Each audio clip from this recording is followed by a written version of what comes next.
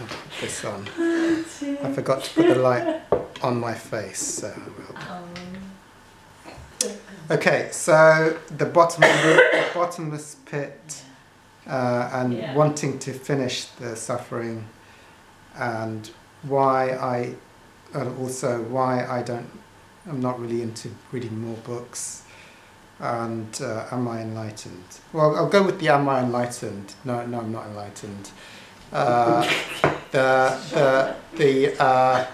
There is classically at the first level of enlightenment, there is classically what's called the death of the ego.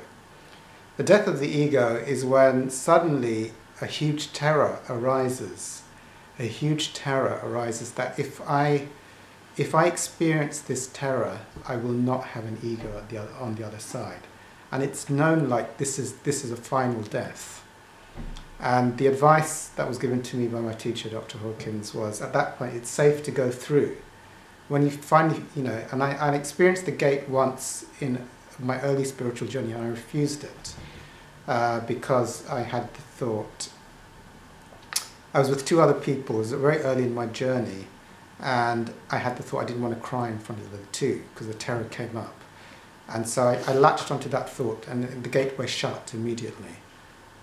So I wait for the next opportunity when that terror, like, oh, if I will go through this, because it's like I choose enlightenment, so it will come up at some point. It will come up again, and then I must go through that, and that is the burning off of the ego. There's like a terror that you're going to lose your identity and it will never come back. And as you go through that, and then suddenly one is cast, this habitual identification of experience, that there is an experience of separation exists.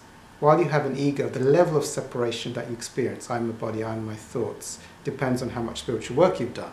But at that time, there is nothing. I mean, I remember Hawkins saying, people were speaking to the body, and it took him a while before he realized that people thought he was the body sitting there in the room. He wasn't that thing any longer. There was no identification that that body was him or that location was him. So that's a totally different level. I'm not enlightened.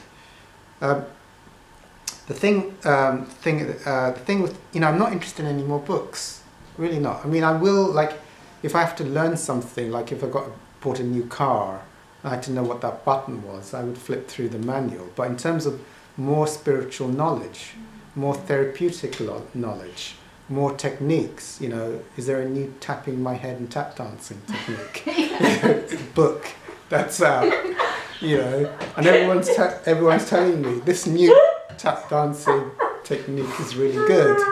Like, you should read the book. Will I be going out and buying the book? No, I'm not interested. I mean, I'm very happy for you. You've got that book, and feel free to read it and apply it. But no, in fact, what I teach in this group is, in terms of refreshing myself with Hawkins' material.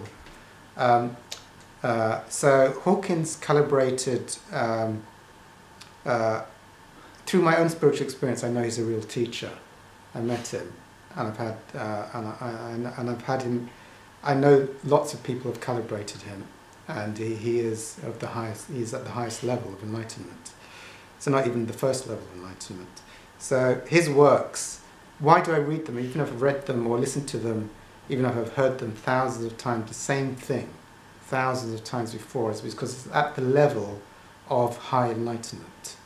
And that's the only thing I'm interested in. I'm not interested in new knowledge. I'm not interested in new techniques. Not really.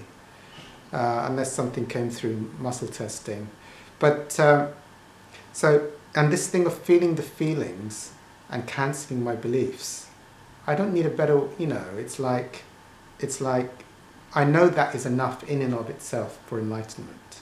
So to learn, at a certain level, you're releasing, when you get to this place of one-pointedness of mind, which is the final stage, it's like you're willing to surrender absolutely everything now, and you're thinking and needing to learn something new and being in your head, and even your addiction to going back to your thoughts. Because one-pointedness is like you're not even going to give them the energy to even start to get up. And there's a ferocious, and it's a spiritual intent. It comes like a spiritual inspiration to burn off the last layer of the ego. When that comes and that dissolving of the last ego goes, and then the final fear arises, you're waiting for the final fear to arise, and then for the final dissolution of that ego, and then you're catapulted into another dimension, i.e. enlightenment, meaning you're no longer experiencing yourself as being the body and the thoughts. You become much more non-local and non-dual is your experience. Having said that, I should say, what about the negative sides?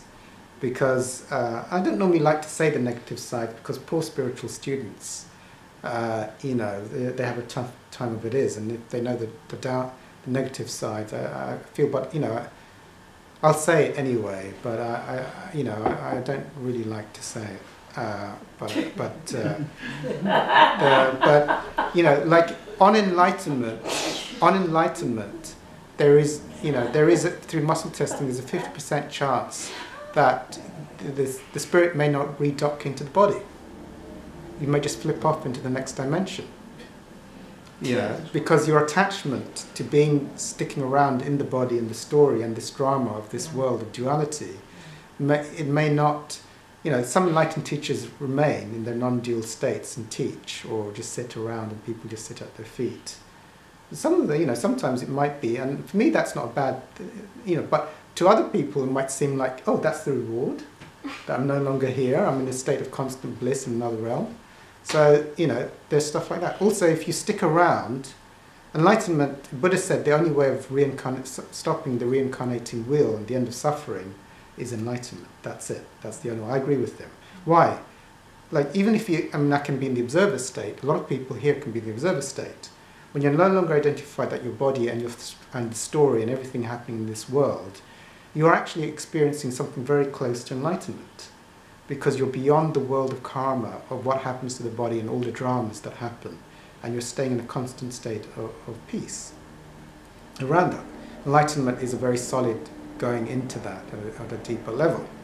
So if you do stick around, but even at enlightenment, you should be in very profound states most of the time.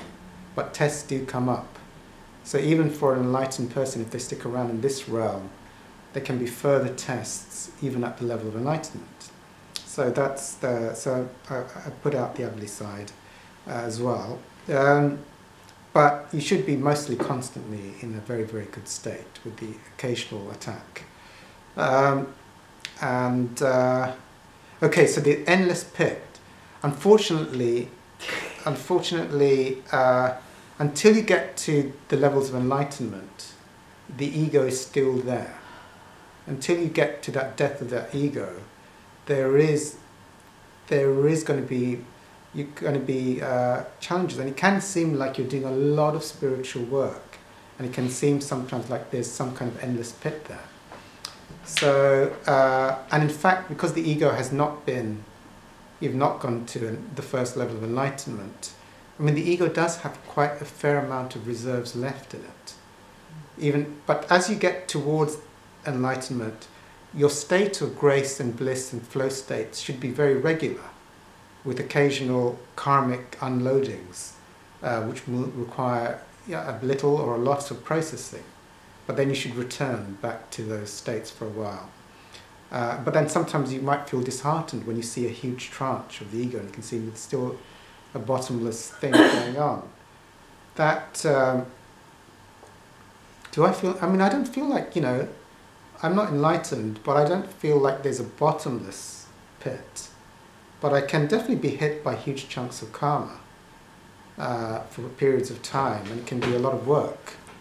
But, I know there is, and while the ego is still energized, the books, okay, I did want us to talk about this. Like, Hawkins' stuff is at a very high vibration, and I seek enlightenment. Like most, 99% of the books out there are calibrating, like high spiritual books calibrating the 500s. Most of the self-help books are calibrating below 500. Something like And a lot of the stuff out there is below 200. I mean, most spiritual students, but you know, in terms of like, when you get to enlightenment, I mean, getting more knowledge, who needs more knowledge? You're trying, I mean, it's very, very simple. You're just being out of your thinking in the now. Do I need to read another book on that? You know, sitting with the feelings. Do I need to read another book on how to sit with my feelings? Or a different way? Maybe there's a faster way to process feelings. But, you know, okay. Now, I'm not saying this. When students are at different levels of consciousness, it can be appropriate for them to be choosing techniques which are helpful to them. I am not saying that, you know, if you might find wherever you are on your journey that there is a technique which is a lot faster than feel the feelings and the observer for you at this point in your journey. But for me, you know, once, you know, I've been doing the observer and feel the feelings now, I don't know, 15, 16, 17 years. It's because then it's like, I know that there's not going to be an intellectual construct that's going to be faster to not engaging in thought and just allowing the experience of feelings. Like even tapping my things and remembering to tap a few points is like a process. Like trying to remember or do something, or all of this is like there is some engagement in there. So for me it's like, well, you know, let me just allow it and experience it, or let me just not identify with the thought and be in the observer. It's very immediate. So I'm not interested in another book, which might be helpful to a student, but you know, I have zero interest. I mean, I want just things.